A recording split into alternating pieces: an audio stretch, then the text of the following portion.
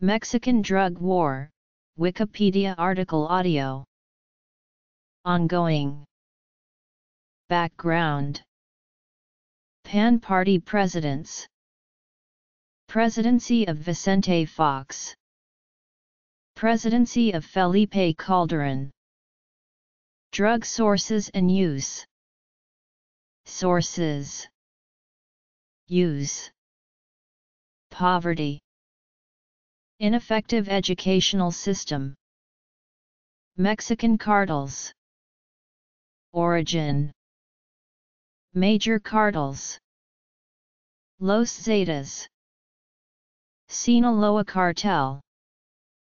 Gulf Cartel. La Familia Cartel. Tijuana Cartel. Knights Templar.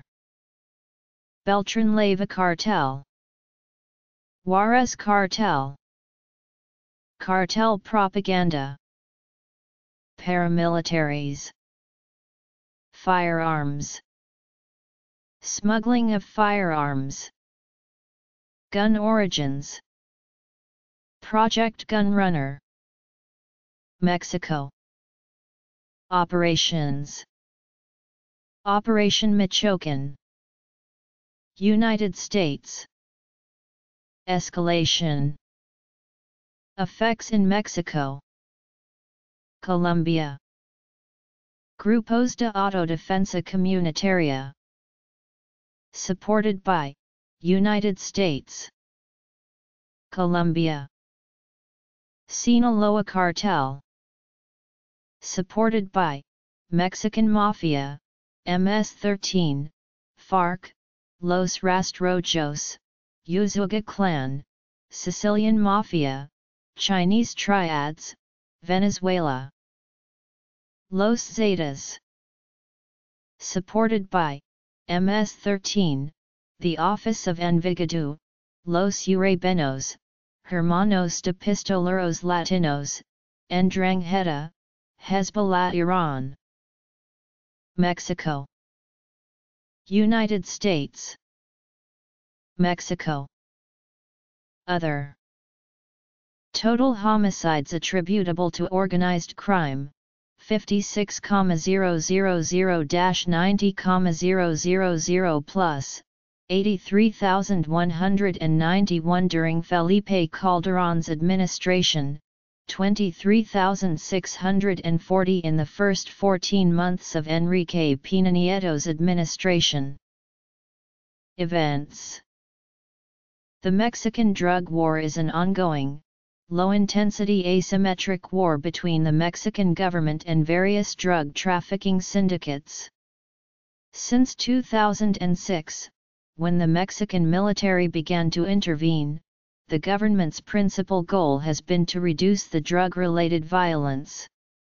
The Mexican government has asserted that their primary focus is on dismantling the powerful drug cartels, rather than on preventing drug trafficking, which is left to U.S. functionaries. Although Mexican drug cartels, or drug trafficking organizations, have existed for several decades, their influence has increased since the demise of the Colombian Cali and Medellin cartels in the 1990s.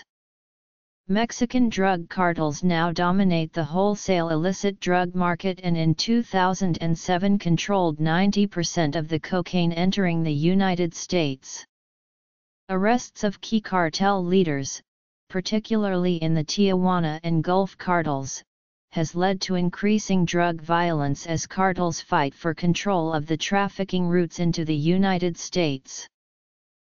The federal law enforcement has been reorganized at least 5 times since 1982 in various attempts to control corruption and reduce cartel violence.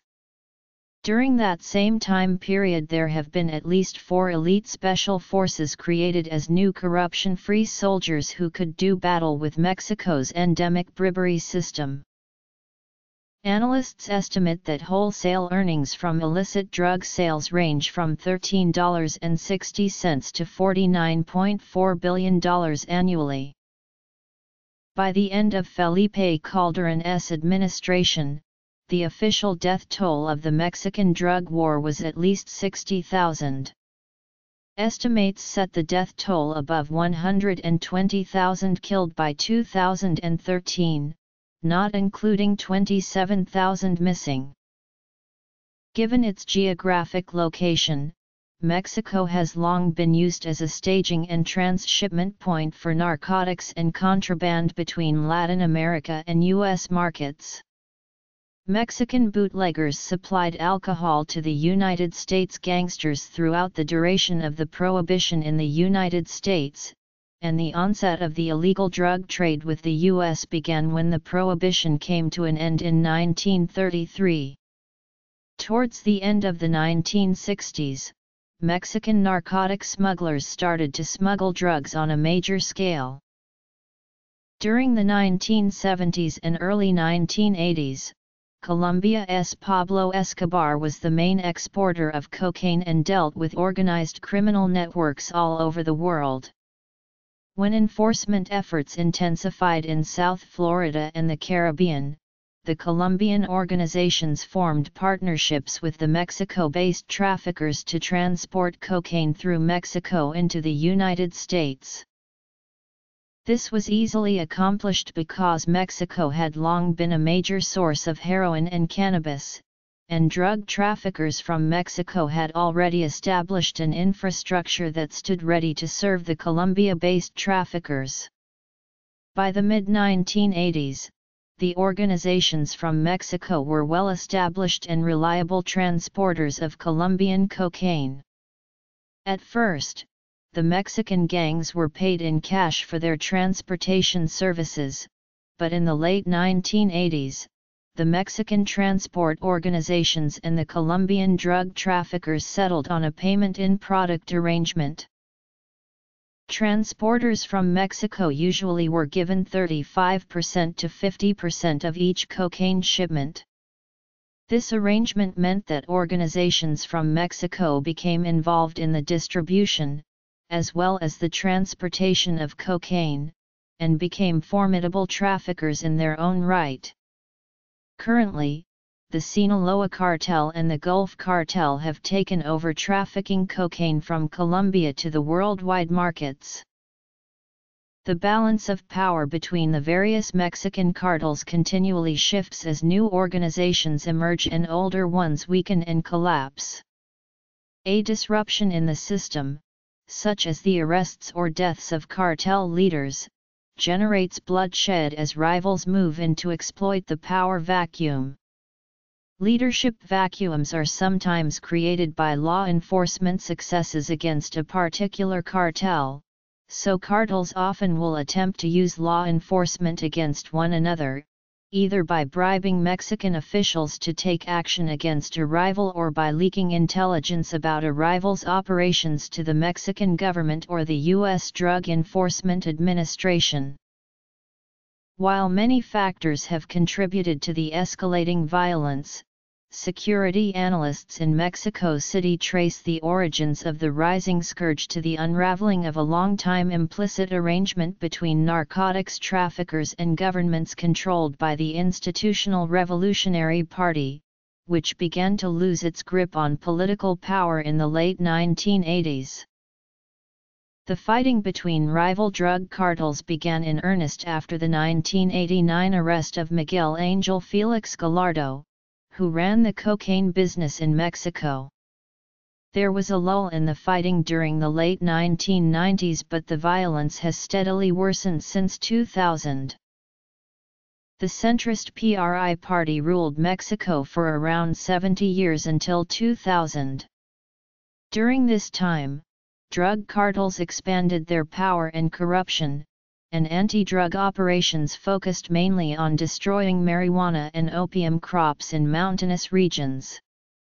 There were no large-scale high-profile military operations against their core structures in urban areas until the 2000 Mexican election, when the right-wing PAN party gained the presidency and started a crackdown on cartels in their own turf.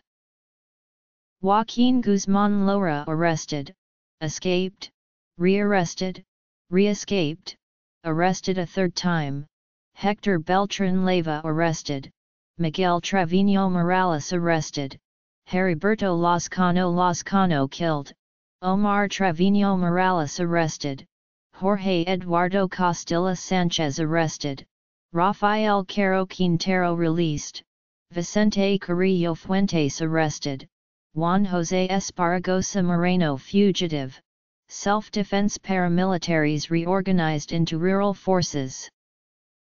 Casualties: violence, government corruption, impact on human rights, impact on public health, journalists and the media, murders of politicians, massacres and exploitation of migrants, human trafficking, effects internationally. Europe, Guatemala, West Africa, Canada, United States, U.S. death toll and national security, Iran, controversies, money laundering, drug demand, Mexican cartel corruption outside Mexico. Bibliography: Armed Forces, Federal Police, Season, PFM, State and Municipal Police Forces. U.S. Marshals. National Police of Colombia. Other vigilante groups: in Michoacán, the Self-Defense Council; in Tamaulipas, the General Pedro J. Mendez Armed Column, Michoacán's Rural State Force. DEA, FBI. Fiscalia, National Army of Colombia, National Police of Colombia. Gulf Cartel, Los Antrax, Artist Assassins, La Barradora, Gente Nueva, Los Caqueros, Los Mexicles, Los Pelons, Knights Templar Cartel, Jalisco New Generation Cartel, La Familia Michoacana. Cartel of the Suns. Juarez Cartel, La Línea, Barrio Azteca, Tijuana Cartel, Oaxaca Cartel, Milenio Cartel, Beltran Leyva Cartel, Independent Cartel of Acapulco. IRGC. 260,000 soldiers, 35,000 Federal Police. It is estimated that about 110 people died in Nuevo Laredo between January and August 2005 as a result of the fighting between the Gulf and Sinaloa cartels. The same year, there was another surge in violence in the state of Michoacán as the La Familia Michoacana drug cartel established itself.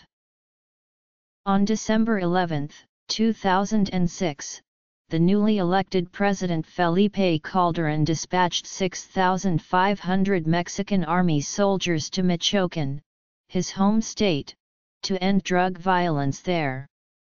This action is regarded as the first major retaliation made against the cartel violence, and is generally viewed as the starting point of the Mexican drug war between the government and the drug cartels. As time passed, Calderón continued to escalate his anti-drug campaign, in which there are now about 45,000 troops involved along with state and federal police forces. Mexico is a major drug transit and producing country. It is the main foreign supplier of cannabis and an important entry point of South American cocaine and Asian methamphetamines to the United States. It is believed that almost half the cartel's revenues come from cannabis. Cocaine, heroin, and increasingly methamphetamine are also traded. The U.S. State Department estimates that 90% of cocaine entering the United States is produced in Colombia and that the main transit route is through Mexico. Drug cartels in Mexico control approximately 70% of the foreign narcotics flow into the United States. Although Mexico accounts for only a small share of worldwide heroin production, it supplies a large share of the heroin distributed in the United States. Since 2003, Mexican cartels have used the dense, unused, isolated portions of U.S. federal and state parks and forests to grow marijuana under the canopy of thick trees. Billions of dollars worth of marijuana has been produced annually on U.S. soil. In 2006, federal and state authorities seized over 550,000 marijuana plants worth an estimated $1 billion in Kentucky's remote Appalachian counties. Cartels profited from marijuana grow operations from Arkansas to Hawaii. The prevalence of illicit drug use in Mexico is still low compared to the United States. However, with the increased role of Mexico in the trafficking and production of illicit drugs, the availability of drugs has slowly increased locally since the 1980s. In the decades before this period, consumption was not generalized, reportedly occurring mainly among persons of high socioeconomic status, intellectuals, and artists. As the United States of America is the world's largest consumer of cocaine, as well as of other illegal drugs, their demand is what motivates the drug business, and the main goal of Mexican cartels is to introduce narcotics into the U.S. The export rate of cocaine to the U.S. has decreased following stricter border control measures in response to the September 11 attacks. This has led to a surplus of cocaine, which has resulted in local Mexican dealers attempting to offload extra narcotics along trafficking routes, especially in border areas popular among low-income North American tourists. Drug shipments are often delayed in Mexican border towns before delivery to the U.S., which has forced drug traffickers to increase prices to account for transportation costs of products across international borders, making it a more profitable business for the drug lords, and has likely contributed to the increased rates of local drug consumption. With increased cocaine use, there has been a parallel rise in demand for drug user treatment in Mexico. One of the main factors driving the Mexican drug war is the willingness of mainly lower-class people to earn easy money joining criminal organizations, and the failure of the government to provide the legal means for the creation of well-paid jobs. From 2004 to 2008, the portion of the population who received less than half of the median income rose from 17% to 21%, and the proportion of population living in extreme or moderate poverty rose from 35 to 46% between 2006 and 2010.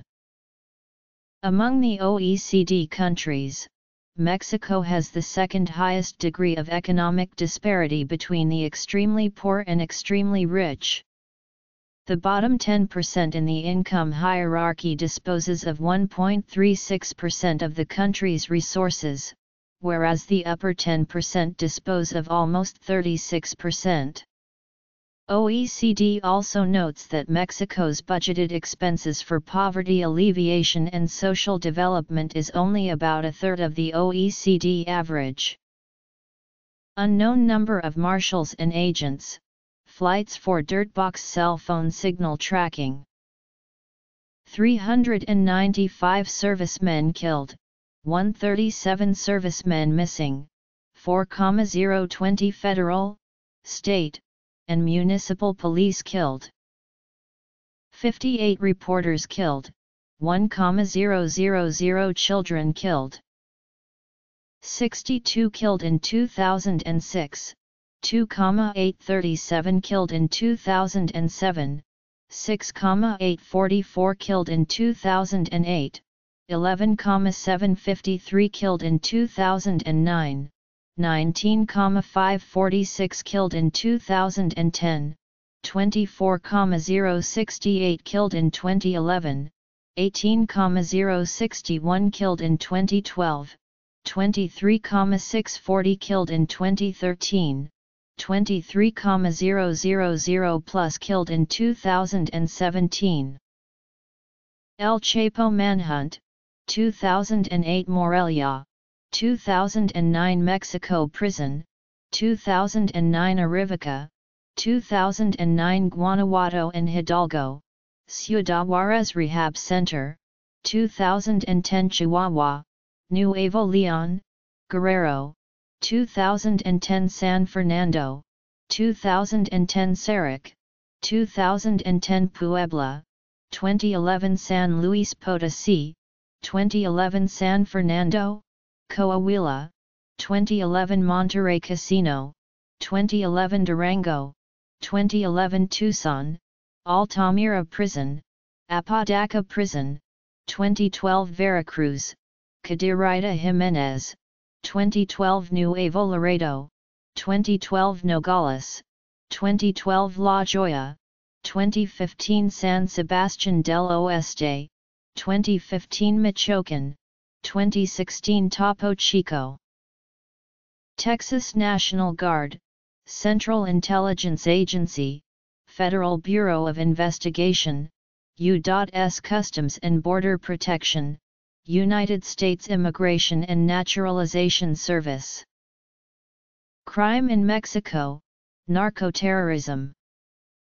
In 2012 it was estimated that Mexican cartels employed over 450,000 people directly and a further 3.2 million people's livelihoods depended on various parts of the drug trade. In cities such as Ciudad Juárez, up to 60% of the economy depended on illegitimate money-making. Illiteracy and lack of education have been present in Mexico for much of its history. In 1940, 58% of all Mexicans over the age of 6 were illiterate. In 1960, 38% were illiterate. The 1960 national census found that as to all Mexicans over the age of 5, 43.7% had not completed 1 year of school, 50.7% had completed 6 years or less of school, and only the remaining 5.6% had continued their education beyond 6 years of school. More recently, researchers from the World Economic Forum have noted that despite Mexico's relatively high investment of 5.3% of its GDP in education as of 2009, the nation's primary education system is ranked 116th. Thereby suggesting that the problem is not how much but rather how resources are invested. The WEF further explained, the powerful teachers' union, the National Union of Education Workers, the largest labor union in Latin America, has been in large part responsible for blocking reforms that would increase the quality of spending and help ensure equal access to education. Poor teacher performance and learning outcomes are associated with the SNTE-dominated, centralized collective bargaining for many work rules, the result of the high levels of poverty, lack of well-paid jobs, government corruption, and the systemic failure of Mexico's schools has been the appearance of los ninis, an underclass of several million dropouts who ni trabajan ni estudian, of whom many ended up as combatants on behalf of the cartels. However, teachers' unions argue that they oppose being tested and graded on their students' performance with universally standard exams that do not take into account the socio-economic differences between middle-class urban schools and under-equipped poor rural schools, which has an important effect on the students' performance. Also, teachers argue that the legislations are ambiguous, only focus on the teachers, without touching the education ministry, and will allow more abuses and more political corruption.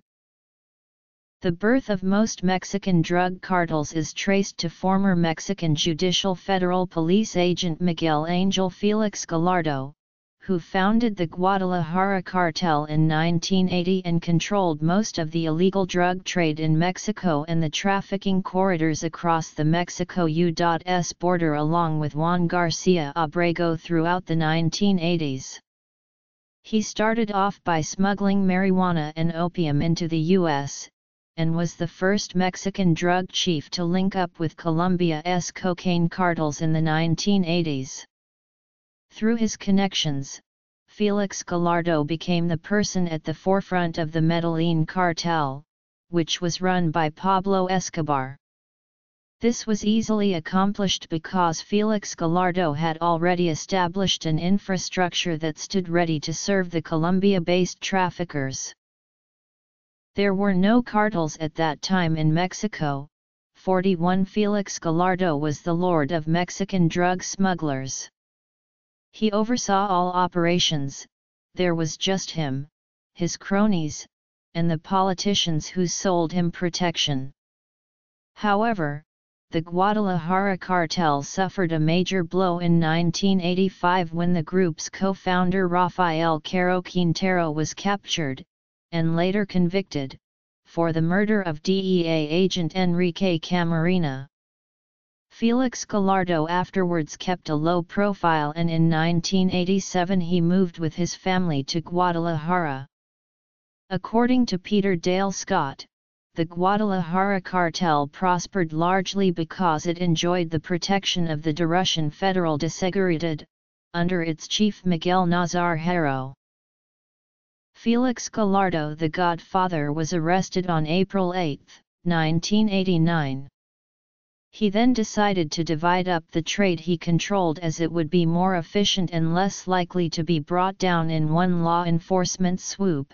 47 In a way, he was privatizing the Mexican drug business while sending it back underground, to be run by bosses who were less well known or not yet known by the DEA.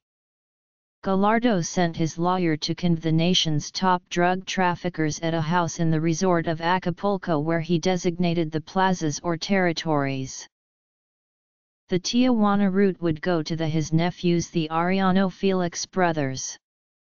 The Ciudad Juarez route would go to the Carrillo Fuentes family. Miguel Caro Quintero would run the Sonora corridor. Meanwhile, Joaquin Guzman Lora and Ismael Zambada Garcia would take over Pacific Coast operations, becoming the Sinaloa cartel. Guzman and Zambada brought veteran Hector Luis Palma Salazar back into the fold. The control of the Matamoros, Tamaulipas corridor, then becoming the Gulf Cartel, would be left undisturbed to its founder Juan Garcia Abrego, who was not a party to the 1989 pact. Felix Gallardo still planned to oversee national operations, as he maintained important connections, but he would no longer control all details of the business. When he was transferred to a high-security prison in 1993, he lost any remaining control over the other drug lords. In 1999, Gulf Cartel's leader, Ojael Cardenas Gilan, hired a group of 37 corrupt former elite military soldiers to work for him. These former Airmobile Special Forces Group, an amphibian group of Special Forces soldiers, became known as Los Zetas and began operating as a private army for the Gulf Cartel. During the early 2000s, the Zetas were instrumental in the Gulf Cartel's domination of the drug trade in much of Mexico. After the 2007 arrest and extradition of Ojael Cardenas Gilan, the Zetas seized the opportunity to strike out on their own. Under the leadership of Heriberto Lozcano, the Zetas, numbering about 300, gradually set up their own independent drug, arms, and human trafficking networks. In 2008, Los Zetas made a deal with ex-Sinaloa cartel commanders, the Beltran Leyva brothers, and since then, became rivals of their former employer/partner, the Gulf Cartel. In early 2010 the Zetas made public their split from the Gulf Cartel and began a bloody war with Gulf Cartel over control of northeast Mexico's drug trade routes. This war has resulted in the deaths of thousands of cartel members and suspected members. Furthermore, due to alliance structures, the Gulf Cartel Los Zetas conflict drew in other cartels, namely the Sinaloa cartel, which fought the Zetas in 2010 and 2011. The Zetas are notorious for targeting civilians, including the mass murder of 72 migrants in the San Fernando massacre. The Zetas involved themselves in more than drug trafficking and have also been connected to human trafficking, pipeline trafficked oil theft, extortion, and trading unlicensed CDs. Their criminal network is said to reach far from Mexico, including into Central America, the US, and Europe. On July 15, 2013, the Mexican Navy arrested the top Zeta boss Miguel Trevino Morales. The Sinaloa cartel began to contest the Gulf Cartel's domination of the coveted Southwest Texas corridor following the arrest of Gulf Cartel leader Oja El Cardenas in March 2003. The federation was the result of a 2006 accord between several groups located in the Pacific state of Sinaloa. The cartel was led by Joaquin El Chapo Guzman, who was Mexico's most wanted drug trafficker with an estimated net worth of US $1 billion, made him the 1,140th richest man in the world and the 55th most powerful, according to his Forbes magazine profile. He was arrested and escaped in July 2015, and re-arrested in January 2016. In February 2010, new alliances were formed against Los Zetas and Beltran Leyva cartel. The Sinaloa cartel fought the Juarez cartel in a long and bloody battle for control over drug trafficking routes in and around the northern city of Ciudad Juarez. The battle eventually resulted in defeat for the Juarez cartel, but not before taking the lives of between 5,000 and 12,000 people in drug-related violence. During the war for the turf in Ciudad Juarez, the Sinaloa cartel used several gangs to attack the Juarez cartel. The Juarez cartel similarly used gangs such as La Línea and the Barrio Azteca to fight the Sinaloa cartel. As of May 2010, numerous reports by Mexican and U.S. media stated that Sinaloa had infiltrated the Mexican federal government and military, and colluded with it to destroy the other cartels. The Colima, Sonora, and Milenio cartels are now branches of the Sinaloa cartel. The Gulf Cartel, based in Matamoros, Tamaulipas, has been one of Mexico's two dominant cartels in recent years. In the late 1990s, it hired a private mercenary army, which in 2006 stepped up as a partner, but, in February 2010, their partnership was dissolved and both groups engaged in widespread violence across several border cities of Tamaulipas state, turning several border towns into ghost towns. The Gulf Cartel was strong at the beginning of 2011, holding off several Zetas incursions into its territory. However, as the year progressed, internal divisions led to intra-cartel battles in Matamoros and Reynosa, Tamaulipas state. The infighting resulted in several arrests and deaths in Mexico and in the United States.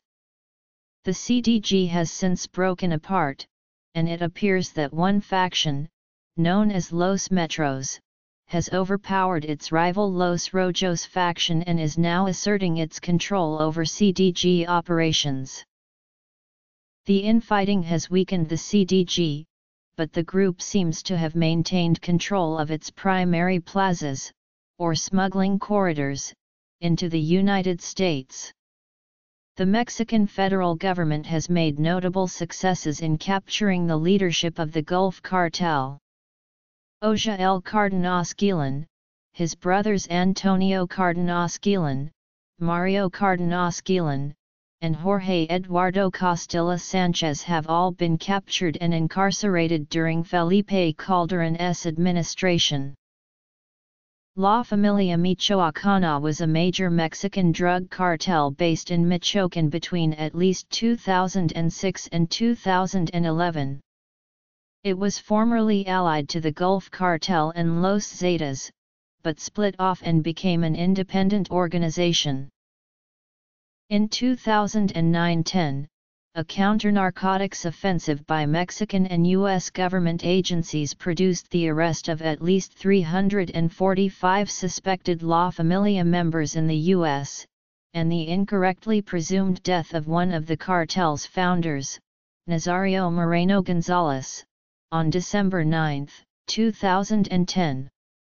The cartel then divided into the Knights Templar cartel and a José de Jesus Méndez Vargas-led faction, which kept the name La Familia. Following the cartel's fragmentation in late 2010 and early 2011, the La Familia cartel under Méndez Vargas fought the Knights Templar cartel, but on June 21, 2011 Méndez Vargas was arrested by Mexican authorities, and in mid-2011 the Attorney General in Mexico stated that La Familia cartel had been exterminated, leaving only the splinter group, the Knights Templar cartel. In February 2010, La Familia forged an alliance with the Gulf cartel against Los Zetas and Beltran Leyva cartel. The Tijuana cartel, also known as the Arellano Felix organization, was once among Mexico's most powerful. It is based in Tijuana, one of the most strategically important border towns in Mexico, and continues to export drugs even after being weakened by an internal war in 2009. Due to infighting, arrests and the deaths of some of its top members, the Tijuana cartel is a fraction of what it was in the 1990s and early 2000s, when it was considered one of the most potent and violent criminal organizations in Mexico by the police. After the arrest or assassination of various members of the Arellano Felix clan, the cartel is currently headed by Luis Fernando Sanchez Arellano, a nephew of the Arellano Felix brothers. The Knights Templar drug cartel was created in Michoacán in March 2011 after the death of the charismatic leader of La Familia Michoacana cartel, Nazario Moreno Gonzalez. The cartel is headed by Enrique Plancart Solis and Servando Gómez Martínez, who formed the Knights Templar due to differences with José de Jesus Méndez Vargas, who had assumed leadership of La Familia Michoacana. After the emergence of the Knights Templar, sizable battles flared up during the spring and summer months between the Knights Templar and La Familia. The organization has grown from a splinter group to a dominant force over La Familia, and at the end of 2011, following the arrest of José de Jesus El Chango Méndez Vargas, leader of La Familia, the cartel appeared to have taken over the bulk of La Familia's operations in Mexico and the U.S. In 2011 the Knights Templar appeared to have aligned with the Sinaloa Federation in an effort to root out the remnants of La Familia and to prevent Los Zetas from gaining a more substantial foothold in the Michoacán region of central Mexico. Alliances or agreements between drug cartels have been shown to be fragile, tense, and temporary. Mexican drug cartels have increased their cooperation with U.S. street and prison gangs to expand their distribution networks within the U.S.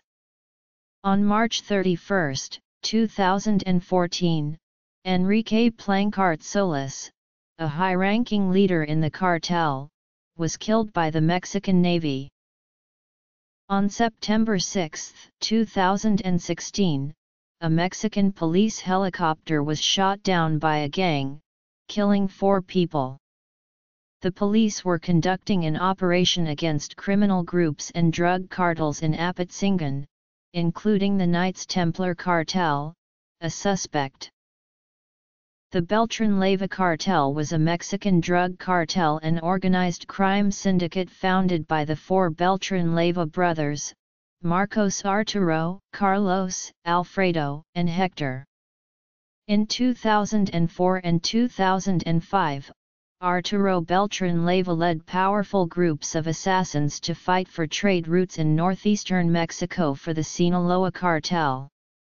Through the use of corruption or intimidation, the Beltran-Leyva cartel was able to infiltrate Mexico's political, judicial and police institutions to feed classified information about anti-drug operations, and even infiltrated the Interpol office in Mexico. Following the December 2009 death of the cartel's leader Arturo Beltran-Leyva by Mexican Marines, the cartel entered into an internal power struggle between Arturo's brother, Hector Beltran-Leyva, and Arturo's top enforcer Edgar Valdez Villarreal. Meanwhile, the cartel continued to dissolve with factions such as the South Pacific Cartel, La Mano con Ochos, Independent Cartel of Acapulco, and La Barradora forming, and the latter two cartels starting yet another intra-Beltran-Leyva cartel conflict. The Mexican Federal Police considers the cartel to have been disbanded, and the last cartel leader, Hector Beltran-Leyva, was captured in October 2014. The Juarez cartel controls one of the primary transportation routes for billions of dollars worth of illegal drug shipments annually entering the United States from Mexico. Since 2007, the Juarez cartel has been locked in a vicious battle with its former partner, the Sinaloa cartel, for control of Ciudad Juarez. La Línea is a group of Mexican drug traffickers and corrupt Juarez and Chihuahua state police officers who work as the armed wing of the Juarez cartel. Vicente Carrillo Fuentes headed the Juarez cartel until his arrest in 2014. Since 2011, the Juarez cartel continues to weaken, however, holds presence in the three main points of entry into El Paso, Texas. The Juarez cartel is only a shadow of the organization it was a decade ago, and its weakness and inability to effectively fight against Sinaloa's advances in Juarez contributed to the lower death toll in Juarez in 2011. On September 1, 2013, Mexican authorities arrested the alleged Juarez cartel leader Alberto Carrillo Fuentes, alias Betty La Fea, in the western state of Nayarit without any resistance. On October 9, 2014, Mexican forces captured Vicente Carrillo Fuentes in Torreon, Coahuila. Cartels have been engaged in religious propaganda and psychological operations to influence their rivals and those within their area of influence. They use banners or narcomantas to threaten their rivals. Some cartels hand out pamphlets and leaflets to conduct public relation campaigns. Many cartels have been able to control the information environment by threatening journalists, bloggers, and others who speak out against them. They have elaborate recruitment strategies targeting young adults to join their cartel groups. They have successfully branded the word narco, and the word has become part of Mexican culture. There is music, television shows, literature, beverages, food, and architecture that all have been branded narco. Paramilitary groups work alongside cartels to provide protection. This protection began with a focus on maintaining the drug trade, however, paramilitary groups now secure other valuable industries such as oil and mining.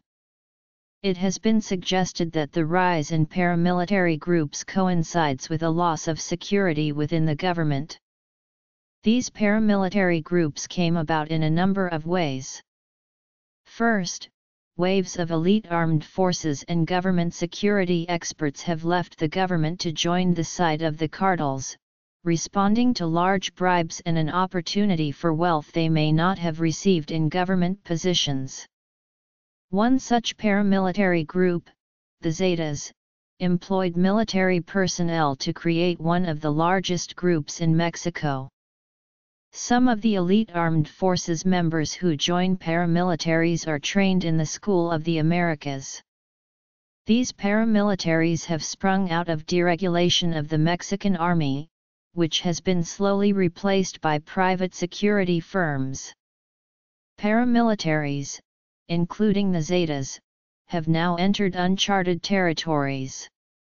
Branching out of just protecting drug cartels, paramilitary groups have entered many other financially profitable industries, such as oil, gas, kidnapping, and counterfeiting electronics. There has been a complete and total loss of control by the government, and the only response has been to increase army presence, notably an army whose officials are often on the drug cartel's payroll.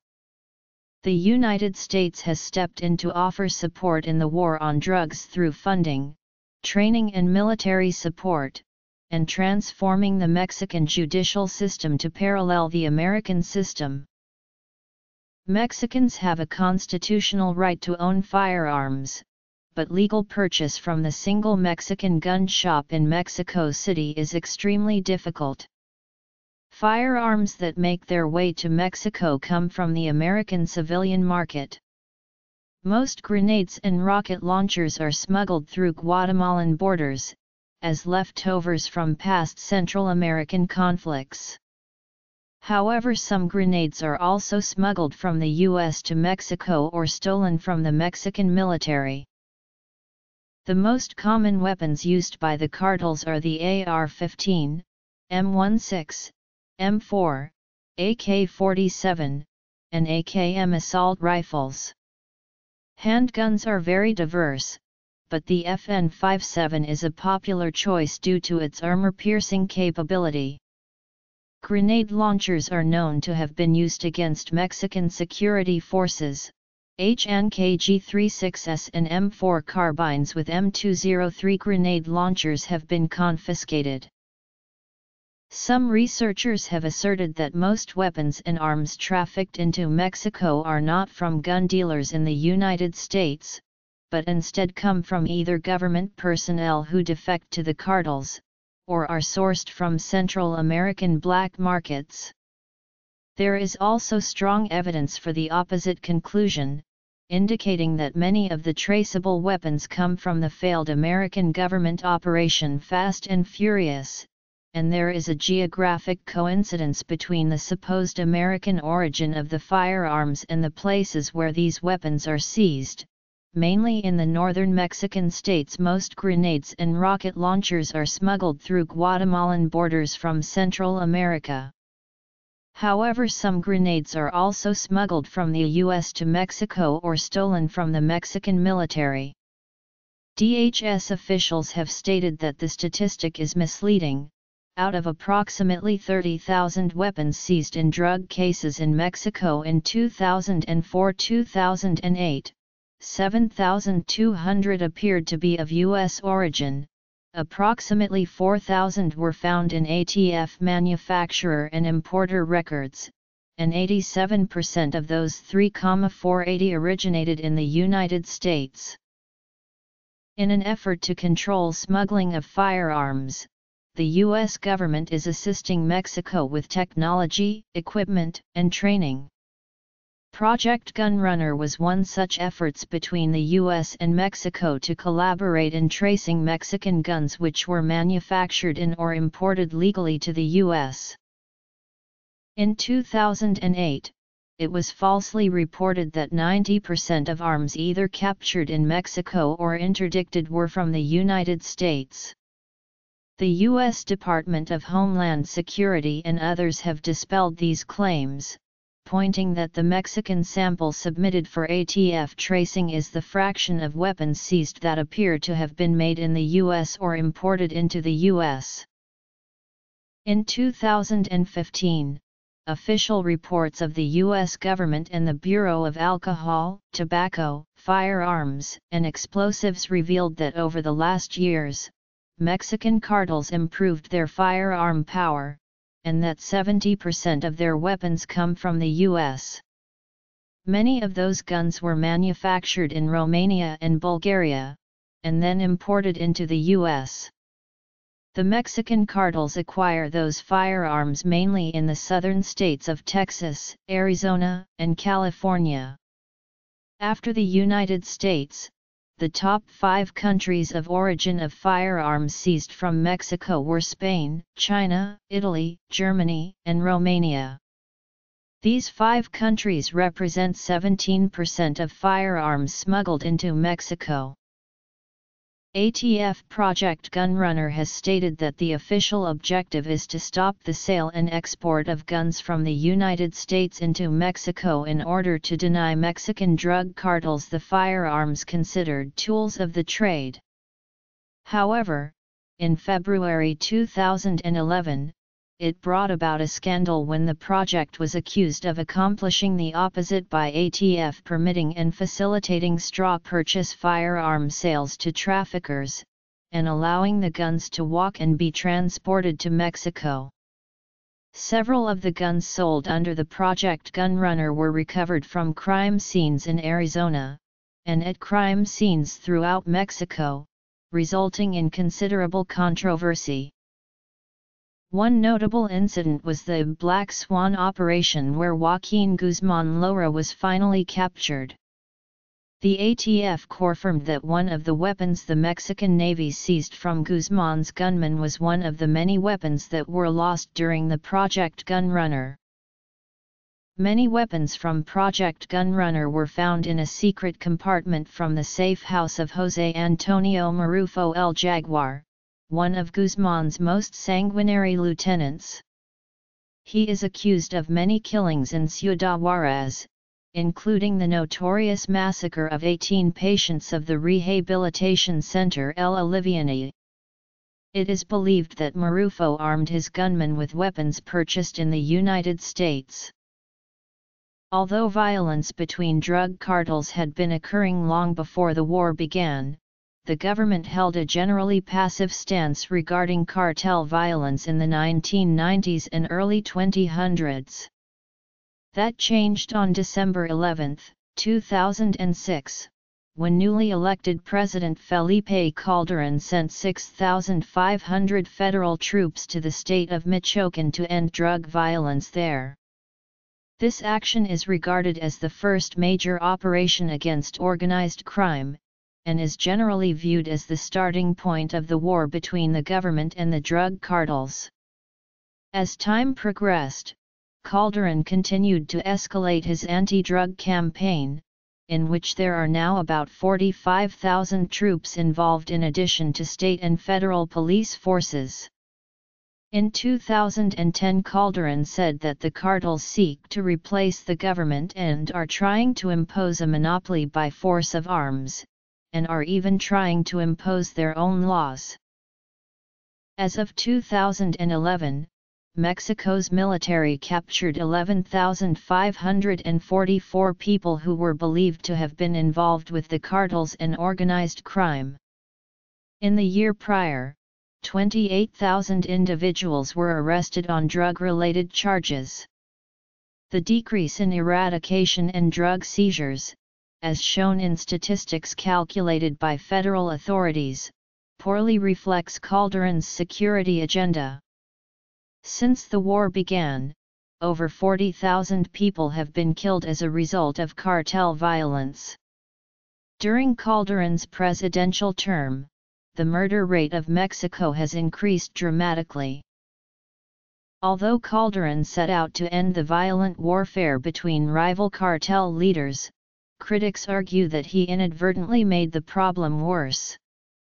The methods that Calderón adopted involved confronting the cartels directly. These aggressive methods have resulted in public killings and torture from both the cartels and the country's own government forces, which aids in perpetuating the fear and apprehension that the citizens of Mexico have regarding the war on drugs and its negative stigma. As cartel leaders are being removed from their positions, either in the form of arrest or death, power struggles for leadership in the cartels have become more intense, resulting in enhanced violence within the cartels themselves. Calderon's forces concentrate on taking down cartel members that have a high ranking in the cartel in an attempt to take down the whole organization. The resulting struggle to fill the recently vacated position is one that threatens the existence of many lives in the cartel. Typically, many junior-level cartel members then fight amongst one another, creating more and more chaos. The drug cartels are more aggressive and forceful now than they were in the past, and at this point, the cartels hold much of the power in Mexico. Calderon relies heavily on the military to defend and fight against cartel activity. Calderon's military forces have yet to yield significant results in dealing with the violent cartels, due in part to the fact that many of the law enforcement officials working for the Mexican government are suspected of being corrupt. There is suspicion that cartels have corrupted and infiltrated the military at a high level, influencing many high-ranking generals and officers. Mexico's National Human Rights Commission has received nearly 5,800 complaints regarding military abuse since the beginning of the drug war in 2006. Additionally, the National Human Rights Commission has completed nearly 90 in-depth reports since 2007, addressing the many human rights violations towards civilians that have occurred while the military officers were actively participating in law enforcement activities. Violence in May 2012, in which nearly 50 bodies were found on a local highway between the Mexico-United States border and Monterrey, has led to the arrests of 4 high-ranking Mexican military officials. These officials were suspected of being on the cartel payrolls and alerting the cartels in advance of military action against them. Such actions demonstrate that Calderon's significant military offensive will continue to reveal mixed results until the military itself is rid of the corrupting influences of the cartels whom they supposedly aim to persecute. In April 2008, General Sergio Aponte, the man in charge of the anti-drug campaign in the state of Baja California, made a number of allegations of corruption against the police forces in the region. Among his allegations, Aponte stated that he believed Baja California's anti-kidnapping squad was actually a kidnapping team working in conjunction with organized crime, and that bribed police units were being used as bodyguards for drug traffickers. These accusations sent shock waves through state government. Many of the more than 50 accused officials quit or fled. The progress against drug cartels in Mexico has been hindered by bribery, intimidation, and corruption. 4 months later, the general was relieved of his command. On April 26, 2008, a major battle took place between members of the Tijuana and Sinaloa cartels in the city of Tijuana, Baja California, that left 17 people dead. In March 2009, President Calderon called in an additional 5,000 Mexican Army troops to Ciudad Juárez. The United States Department of Homeland Security has also said that it is considering using state National Guard troops to help the U.S. Border Patrol counter the threat of drug violence in Mexico from spilling over the border into the U.S. The governors of Arizona and Texas have encouraged the federal government to use additional National Guard troops from their states to help those already there supporting state law enforcement efforts against drug trafficking. According to the National Drug Intelligence Center, Mexican cartels are the predominant smugglers and wholesale distributors of South American cocaine and Mexico-produced cannabis, methamphetamine, and heroin. Mexico's cartels have existed for some time, but have become increasingly powerful in recent years with the demise of the Medellin and Cali cartels in Colombia. The Mexican cartels are expanding their control over the distribution of these drugs in areas controlled by Colombian and Dominican criminal groups, and it is now believed they control most of the illegal drugs coming into the U.S. No longer constrained to being mere intermediaries for Colombian producers, Mexican cartels are now powerful organized crime syndicates that dominate the drug trade in the Americas. Mexican cartels control large swaths of Mexican territory and dozens of municipalities, and they exercise increasing influence in Mexican electoral politics. The cartels are waging violent turf battles over control of key smuggling corridors from Matamoros to San Diego. Mexican cartels employ hitmen and groups of enforcers, known as sicarios. The U.S. Drug Enforcement Administration reports that the Mexican drug cartels operating today along the border are far more sophisticated and dangerous than any other organized criminal group in U.S. law enforcement history. The cartels use grenade launchers, automatic weapons, body armor, Kevlar helmets, and sometimes unmanned aerial vehicles. Some groups have also been known to use improvised explosive devices. Casualty numbers have escalated significantly over time. According to a Strat4 report, the number of drug-related deaths in 2006 and 2007 more than doubled to 5,207 in 2008. The number further increased substantially over the next 2 years, from 6,598 in 2009 to over 11,000 in 2010. According to data of the Mexican government, the death numbers are even higher, 9,616 in 2009, 15,273 in 2010, coming to a total of 47,515 killings since their military operations against drug cartels began in 2006, as stated in the government's report of January 2012. On October 7, 2012, the Mexican Navy responded to a civilian complaint reporting the presence of armed gunmen in Sabinas, Coahuila. Upon the Navy's arrival, the gunmen threw grenades at the patrol from a moving vehicle, triggering a shootout that left Lozcano and another gunman dead and one Marine slightly wounded. The vehicle was found to contain a grenade launcher, 12 grenades, possibly a rocket-propelled grenade launcher and 2 rifles, according to the Navy. The Navy managed to confirm his death through fingerprint verification and photographs of his corpse before handing the body to the local authorities. Lozcano is the most powerful cartel leader to be killed since the start of Mexico's drug war in 2006, according to Reuters. This death came just hours after the Navy arrested a high-ranking Zeta member in Nuevo Laredo, Tamaulipas, Salvador Alfonso Martínez Escobedo.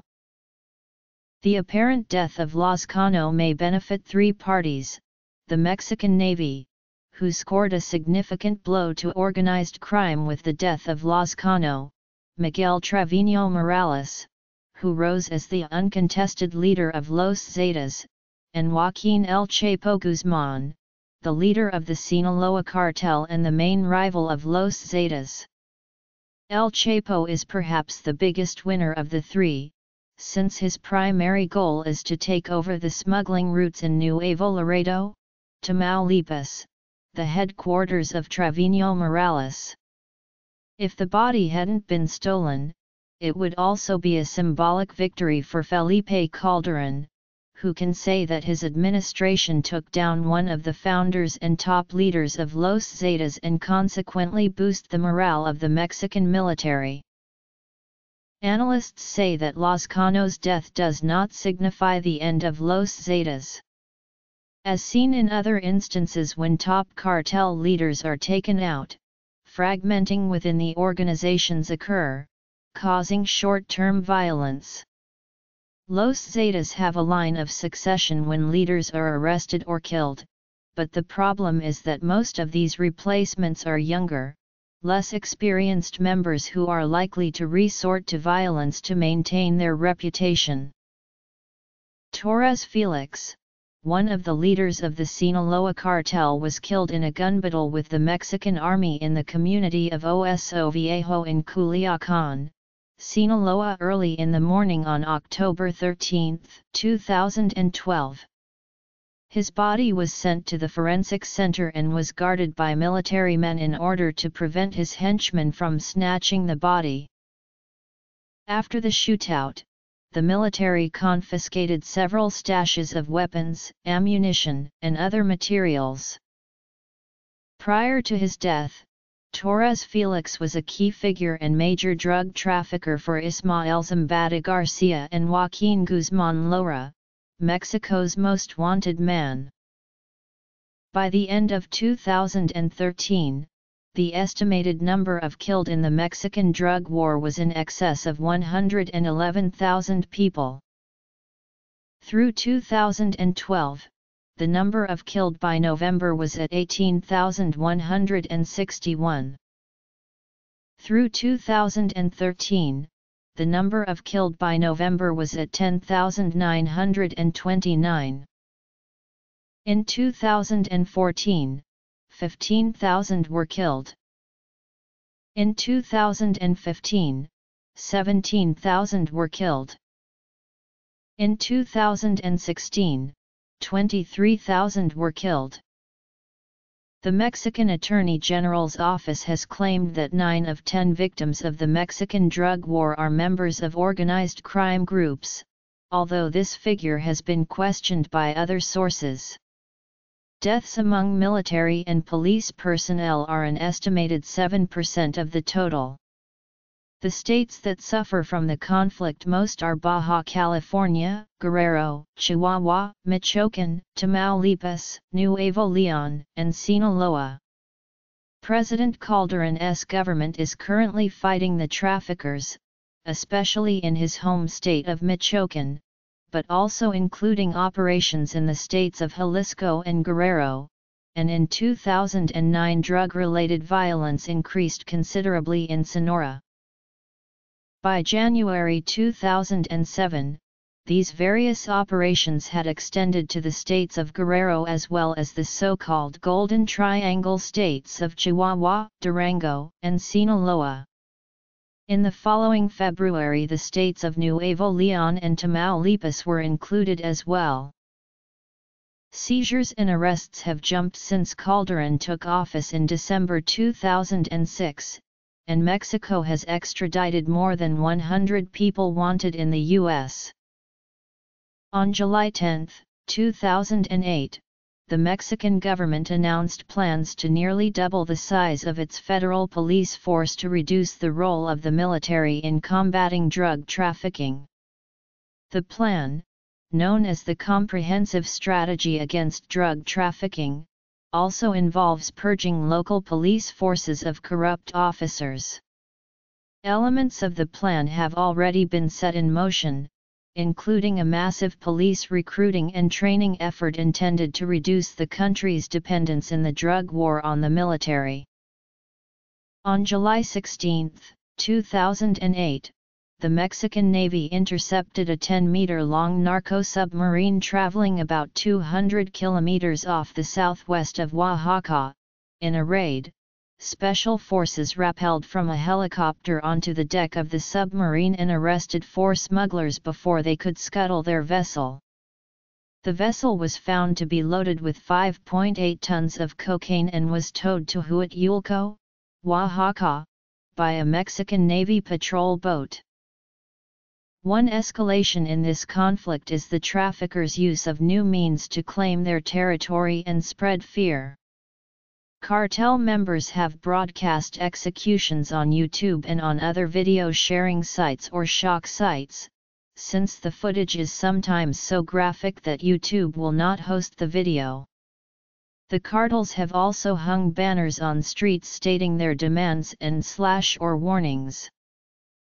The 2008 Morelia grenade attacks took place on September 15, 2008, when 2 hand grenades were thrown onto a crowded plaza, killing 10 people and injuring more than 100. Some see these efforts as intended to sap the morale of government agents assigned to crack down on the cartels, others see them as an effort to let citizens know who is winning the war. At least 12 Mexican norteño musicians have been murdered. Most of the victims performed what are known as narcocorridos, popular folk songs that tell the stories of the Mexican drug trade and celebrate its leaders as folk heroes.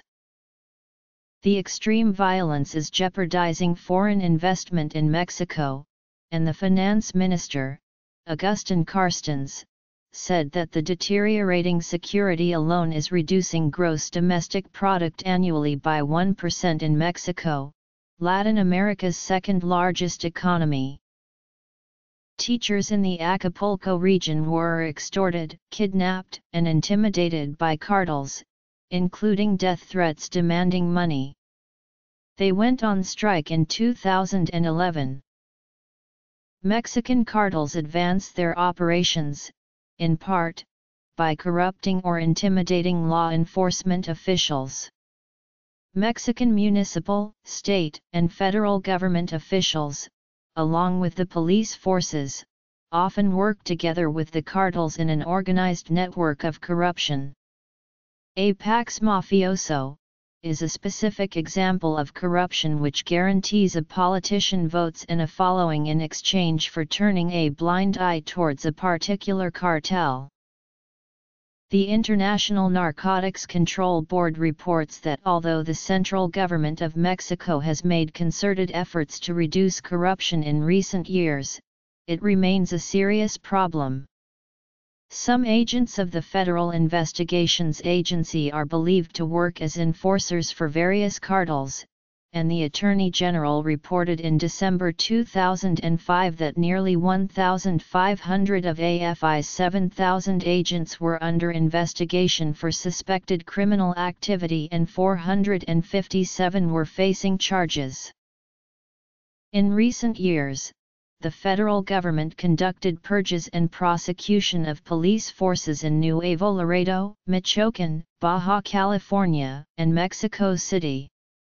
The anti-cartel operations begun by President Calderon in December 2006 includes ballistic checks of police weapons in places where there is concern that police are also working for the cartels.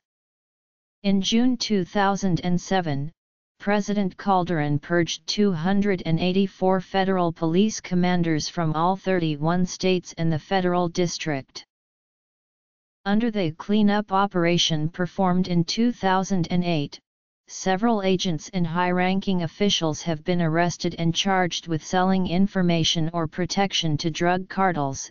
Some high-profile arrests were Victor Gerardo Garay Cadena, No Ramirez Mandujano, José Luis Santiago Vasconcelos, and Ricardo Gutiérrez Vargas, who is the ex-director of Mexico's Interpol office. In January 2009, Rodolfo de la Guardia Garcia, ex-director of Mexico's Interpol office, was arrested. Julio César Godoy Toscano, who was just elected July 5, 2009 to the lower house of Congress, is charged with being a top-ranking member of La Familia Michoacana drug cartel and of protecting this cartel. He is now a fugitive.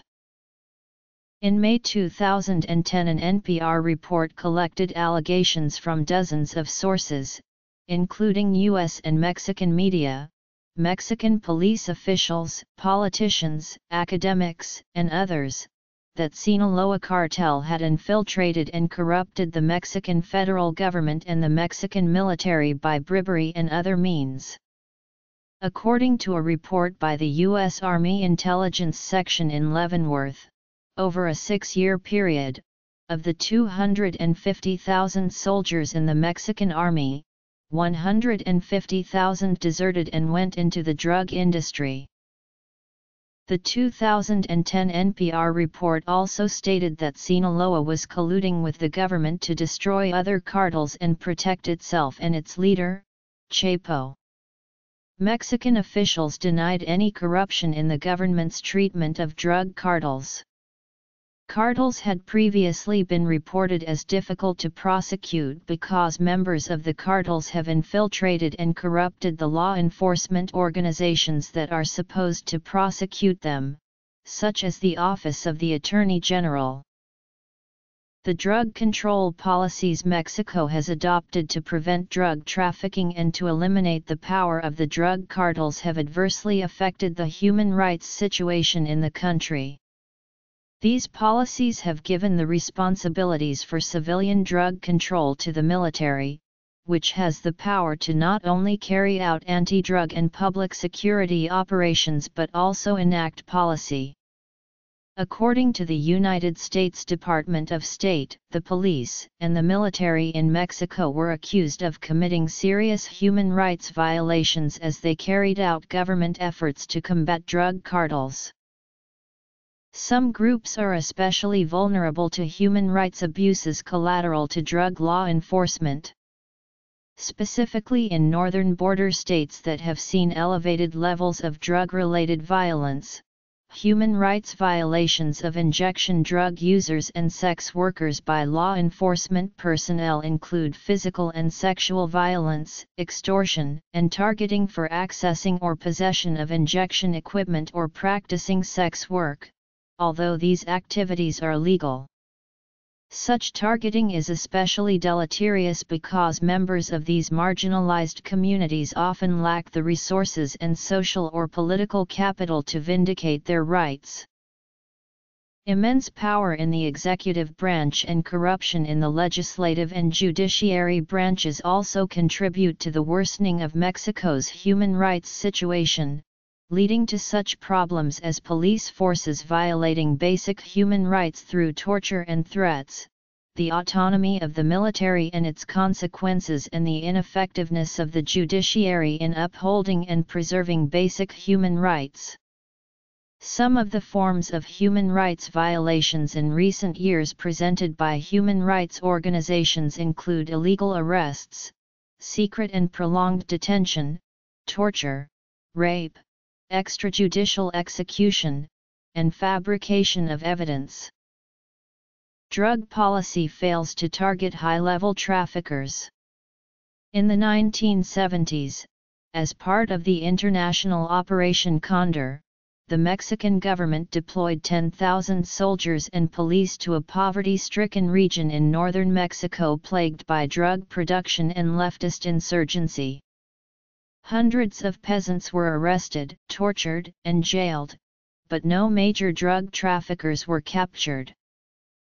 The emergence of internal federal agencies that are often unregulated and unaccountable also contributes to the occurrence of human rights violations.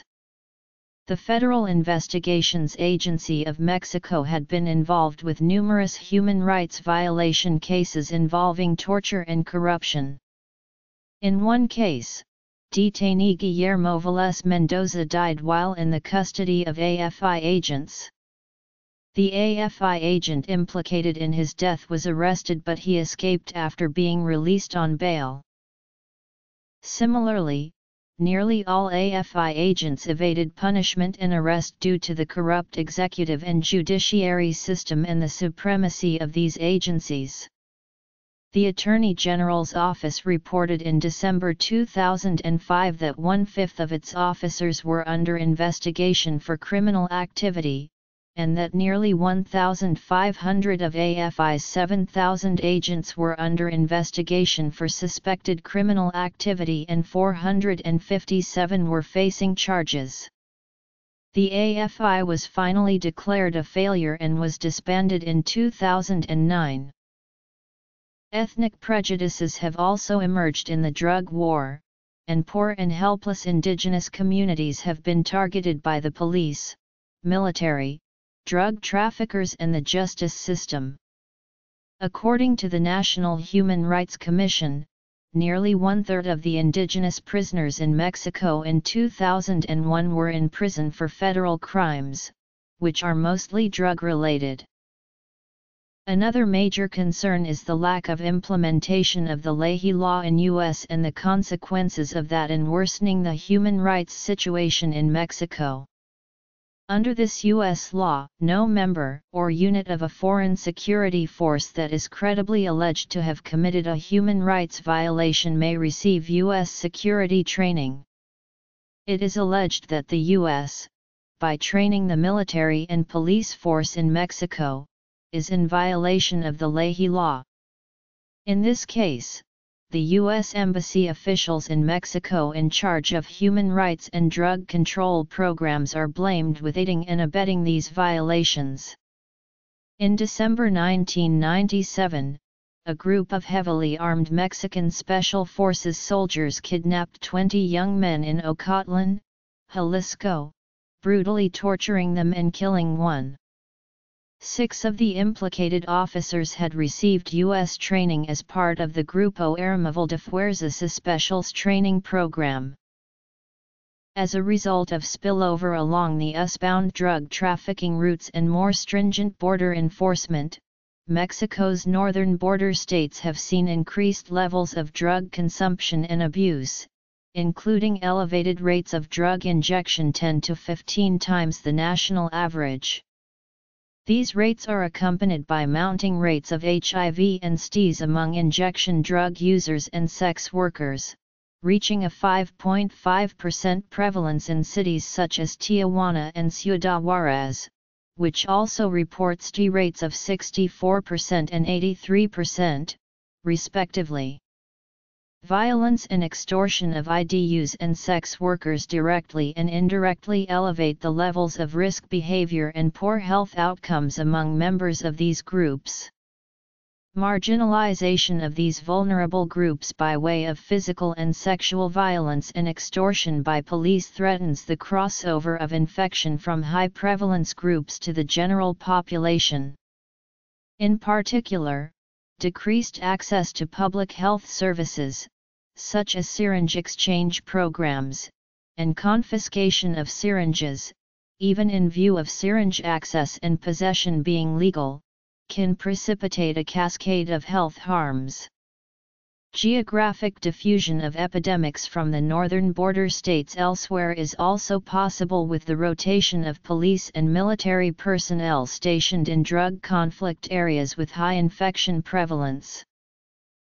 The increase in violence related with organized crime has significantly deteriorated the conditions in which local journalism is practiced.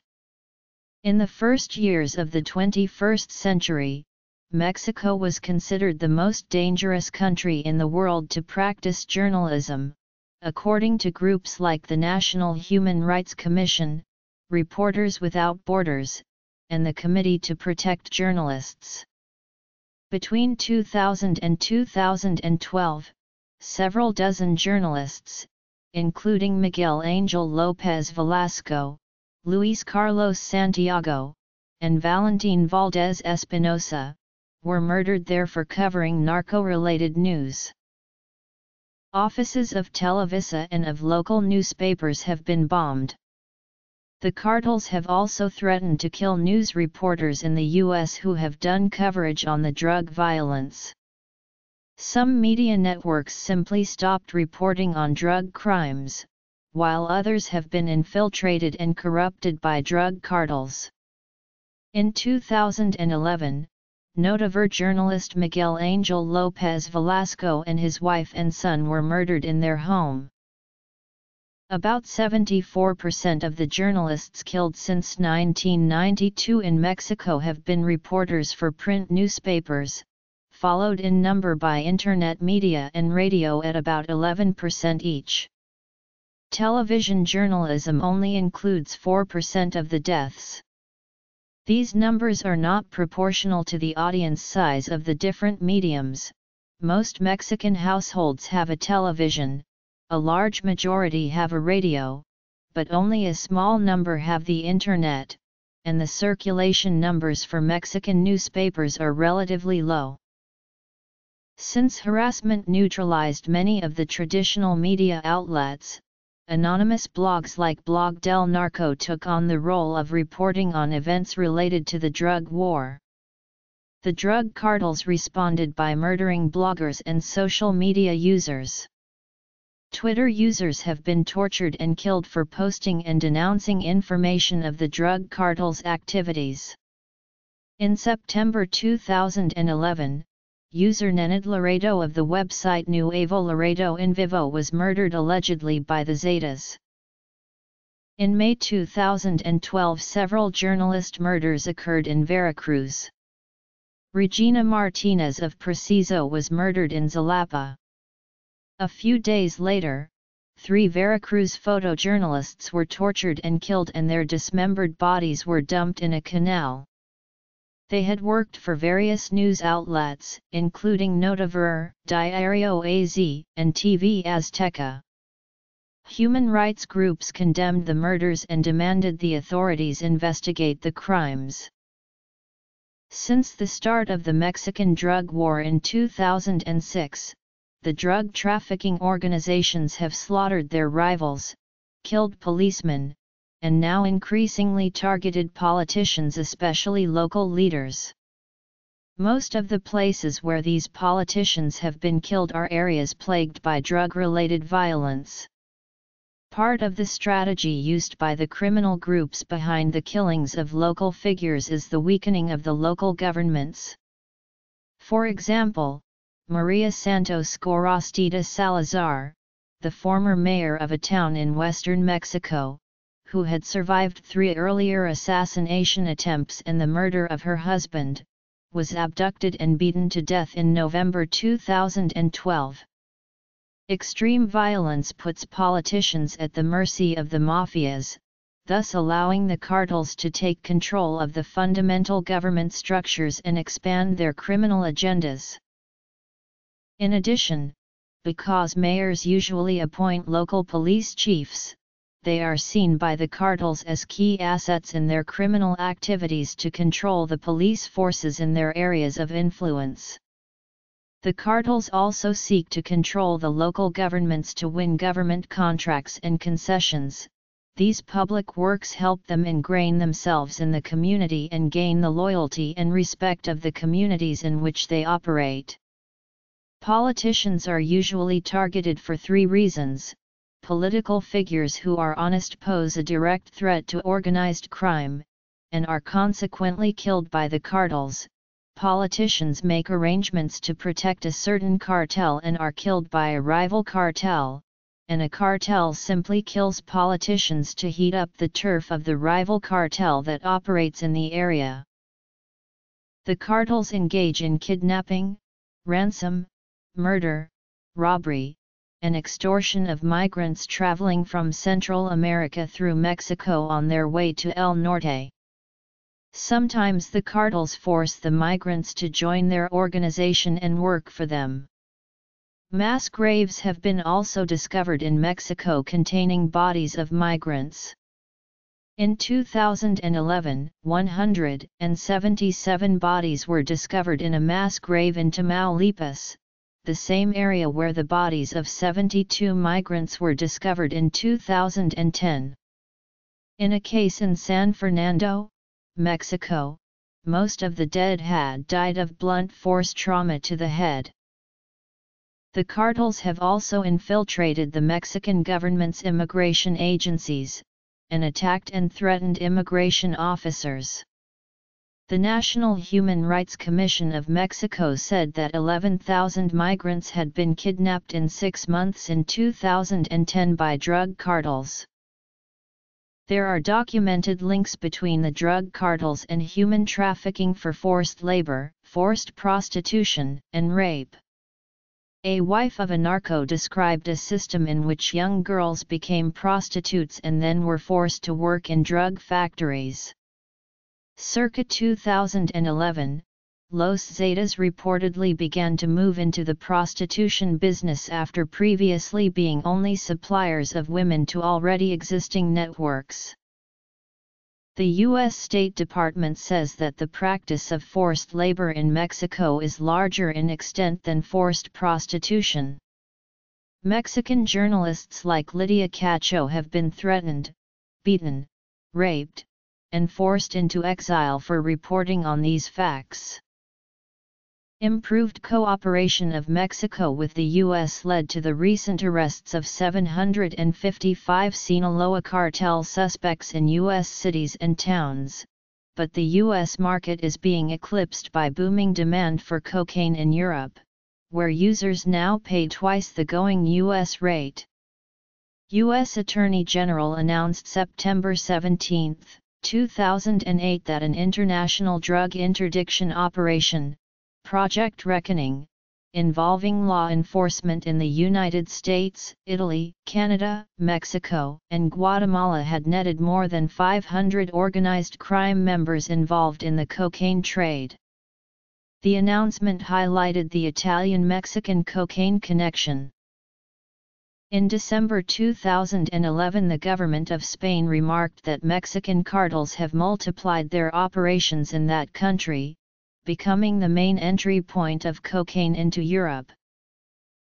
In 2012, it was reported that Mexican drug cartels had joined forces with the Sicilian mafia, when Italian officials unearthed information that Palermo's black market, along with other Italian ports, was being used by Mexico's drug cartels as a conduit to bring drugs to the European market, in which they had been trafficking drugs, particularly cocaine, throughout the Atlantic Ocean for over 10 years to Europe.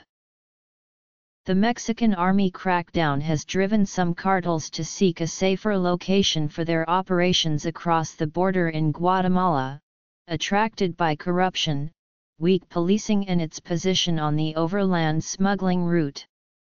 The smugglers pick up drugs from small planes that land at private airstrips hidden in the Guatemalan jungle.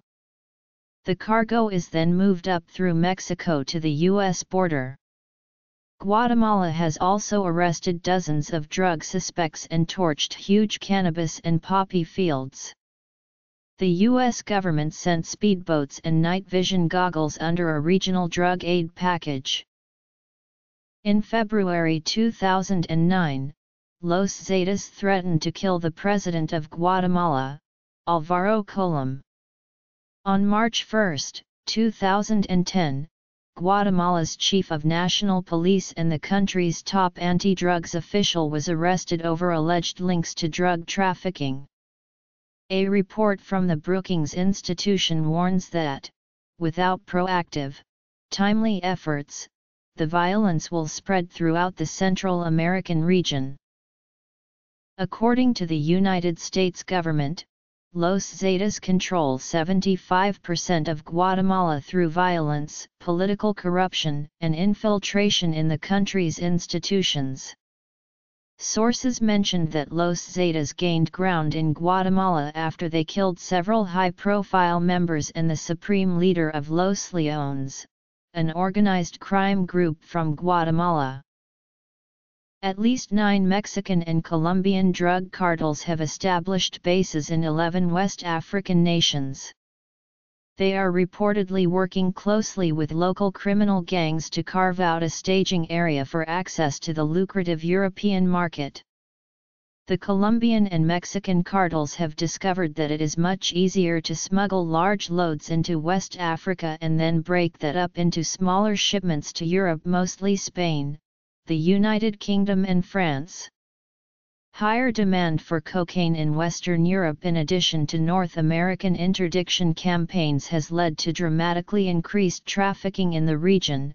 Nearly 50% of all non-US bound cocaine, or about 13% of all global flows, is now smuggled through West Africa.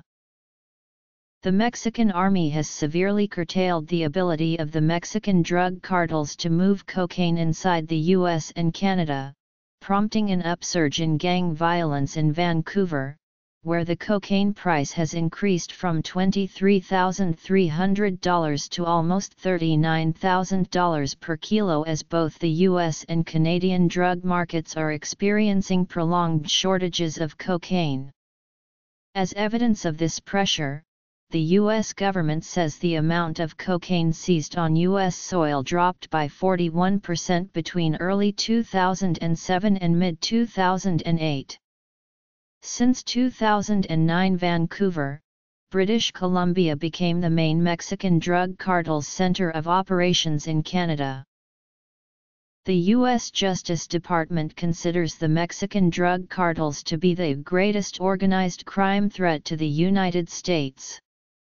During the first 18 months of Calderon's presidency, the Mexican government has spent about $7 billion USD in the war against drugs.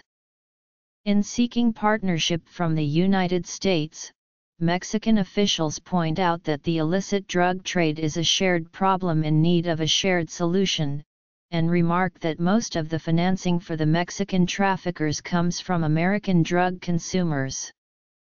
On March 25, 2009, U.S. Secretary of State Hillary Clinton stated that insatiable demand for illegal drugs fuels the drug trade, and that the United States bears shared responsibility for the drug-fueled violence sweeping Mexico. U.S. State Department officials are aware that Mexican President Felipe Calderón's willingness to work with the United States is unprecedented on issues of security, crime, and drugs, so the U.S. Congress passed legislation in late June 2008 to provide Mexico and Central American countries with $1.6 billion USD for the Mérida Initiative, a 3-year international assistance plan. The Mérida Initiative provides Mexico and Central American countries with law enforcement training and equipment, as well as technical advice to strengthen the national justice systems. The Mérida Initiative does not include cash or weapons. Currently, the Mexican drug cartels already have a presence in most major U.S. cities. In 2009, the Justice Department reported that Mexican drug cartels distribute drugs in nearly 200 cities across the United States, including Los Angeles, Chicago, and Atlanta. Gang-related activity and violence has increased along the U.S. southwest border region, as US-based gangs act as enforcers for Mexican drug cartels.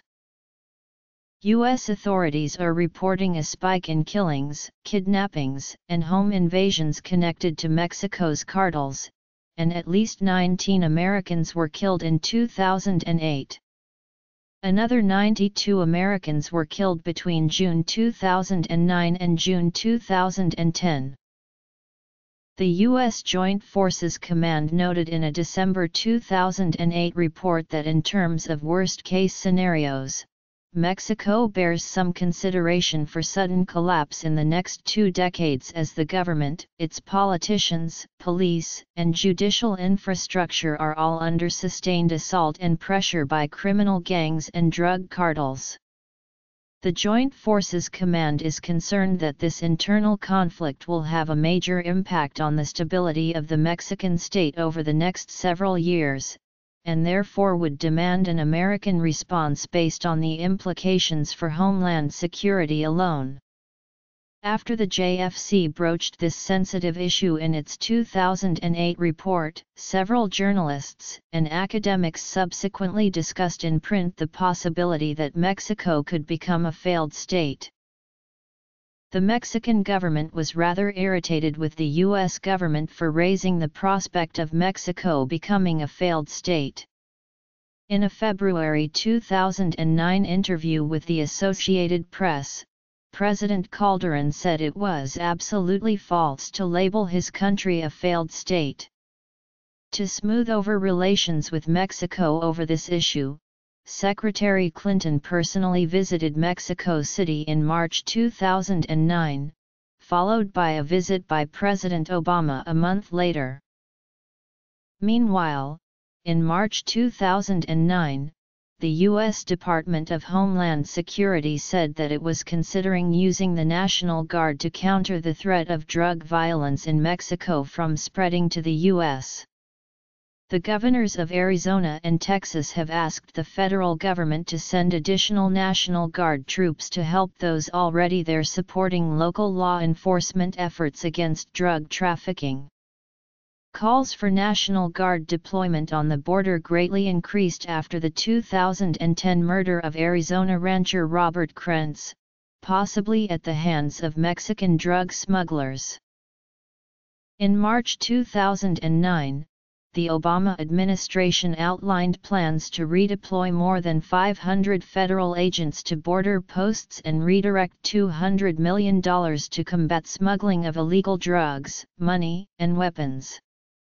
On May 25, 2010, President Obama authorized deployment of 1,200 National Guard troops to the U.S. border with Mexico to assist with border protection and enforcement activities, as well as help train additional Customs and Border Protection agents. However, as the Washington Office on Latin America has pointed out, in spite of fears that violence in Mexico would spill over the border into the United States, the U.S. southwest border region has remained calm and, in fact, is currently experiencing homicide rates lower than national averages.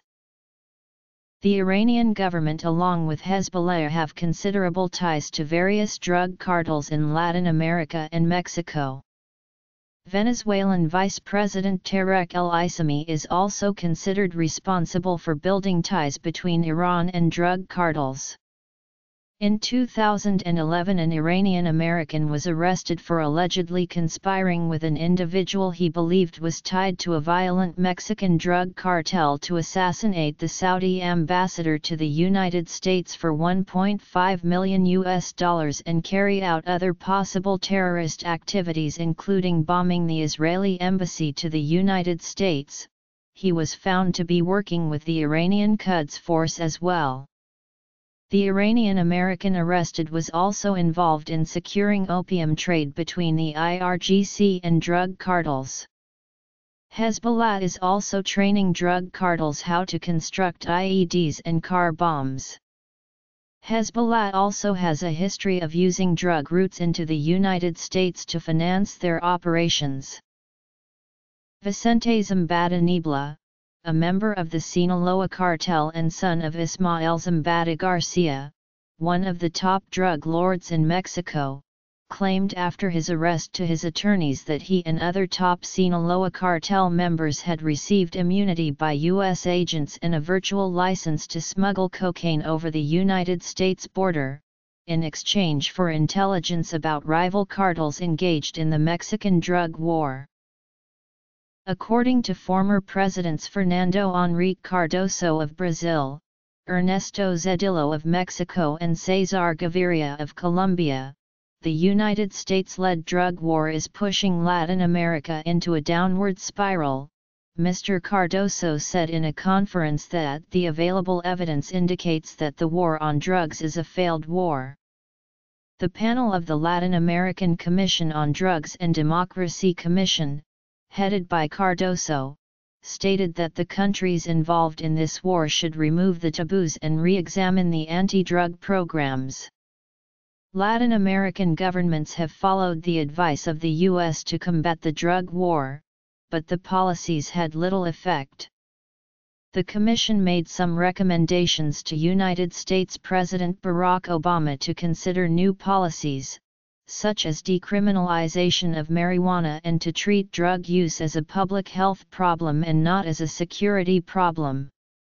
The Council on Hemispheric Affairs states it is time to seriously consider drug decriminalization and legalization, a policy initiative that would be in direct opposition to the interests of criminal gangs.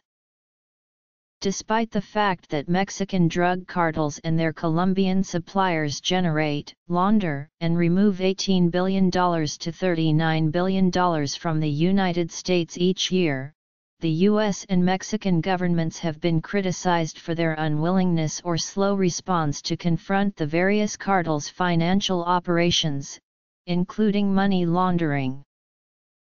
The U.S. Drug Enforcement Administration has identified the need to increase financial investigations relating to the movement of illegal drug funds to Mexico. The DEA states that attacking the financial infrastructure of drug cartels has to play a key role in any viable drug enforcement strategy. The U.S. DEA has noted that the U.S. and Mexican financial services industry continues to be a facilitator for drug money movement.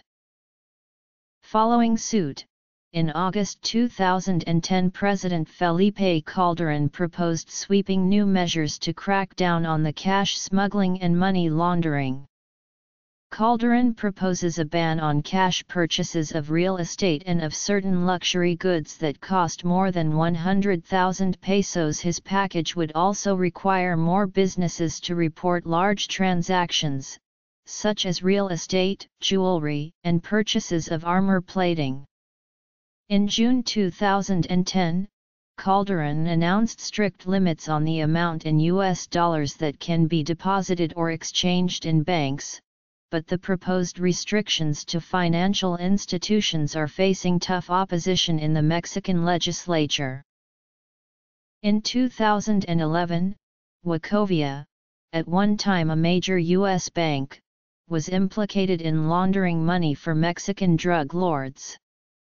In a settlement, Wachovia paid federal authorities $110 million in forfeiture. A U.S. Senate report from the Permanent Subcommittee for Investigations revealed in July 2012 that HSBC, one of Europe's biggest banks, moved $7 billion in bulk cash from Mexico to the U.S., most of it suspected to assist Mexican drug lords and U.S. drug cartels in moving money to the U.S. While money laundering problems at HSBC have been flagged by regulators for nearly a decade, the bank continued to avoid compliance. On December 12, 2012, HSBC settled for a $1.93 billion fine. RAND studies released in the mid-1990s found that using drug user treatment to reduce drug consumption in the United States is 7 times more cost-effective than law enforcement efforts alone, and it could potentially cut consumption by a third. In FY 2011, the Obama administration requests approximately $5.6 billion to support demand reduction.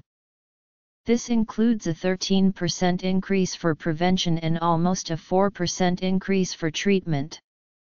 The overall FY 2011 counter-drug request for supply reduction and domestic law enforcement is $15.5 billion with $521.1 million in new funding. Government officials from other countries beyond Mexico have also been targets of Mexican cartel corruption. Some organizations that have allegedly been involved in helping drug cartels are: General